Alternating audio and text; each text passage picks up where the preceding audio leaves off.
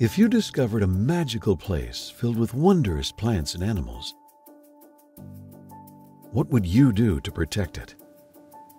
The 1,600 miles of America's Gulf Coast, from Florida to Texas, is such a place, and the National Wildlife Federation has been working for decades to conserve and restore this remarkably diverse corner of the world.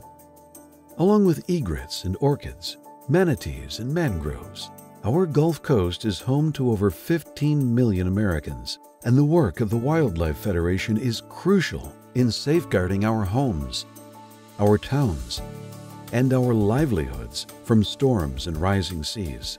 Please come along with us to learn more.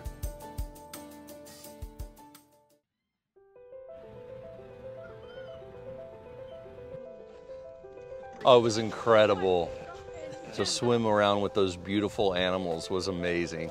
It was the trip of a lifetime. The water was so clear, and to see the moms and the calves floating next to each other, so peaceful, was amazing. If we are able today to have this exciting experience, to see manatees in the natural environment, in those crystal clear water, it's because you have entities like the National Wildlife Federation working with local communities and scientists and politicians to make sure that this environment is protected and that we can enjoy it.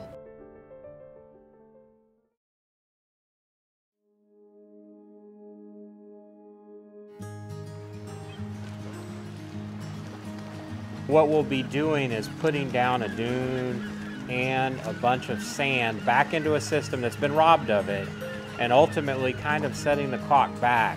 But one of the great things that the Wildlife Federation did is in the early stages of project development, they stepped up with significant contributions and kind of planted the first stake on getting these projects started. Without them, I'm confident a bunch of these projects would have never come to fruition, and we're thrilled.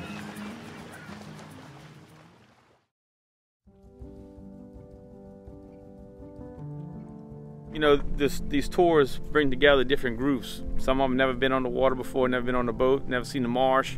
So by bringing all the groups in, they all can go home now, look at options, come up with new ideas. We're very excited about a partnership with NWF that tell the story, that help to build awareness and a deeper understanding among community leaders and influencers about the scale of the coastal land loss, the solutions, and how communities engage to really can accelerate that restoration and a stronger, more resilient community. Well, when you say National Wildlife Federation, so yeah, I know them. We've worked with them. They've done things with us. They've been in our community.